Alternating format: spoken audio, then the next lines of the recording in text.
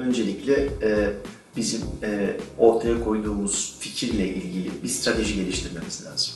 Bu stratejiyi geliştirirken kullanabileceğimiz farklı bilimsel çalışmalar var ama bunların başını çeken dünyada Mavi Okyanus stratejisi diyebilirim.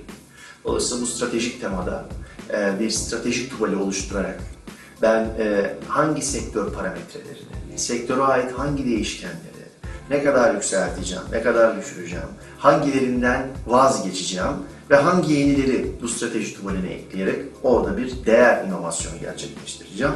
Bununla ilgili olan çalışmayı yaparak başlamak lazım bir süreçte. Bunun takibinde belki bir empati haritası çıkartılabilir. Empati haritasıyla müşteri grubunun burada bizim masa başında oluşturduğumuz iş modeline nasıl bakacağı konusu masaya yatırılıp bununla ilgili bir takım belki öngörüler hesaba katılabilir. Ama her halükarda sonrasında götürülüp bunun piyasada derhal test edilmesi gerekiyor. Alınan geri bildirimlere göre bunların derhal oynanması üzerinde değişiklikler yapılması gerekiyor. Çünkü masadaki hesap piyasada tutmayabilir.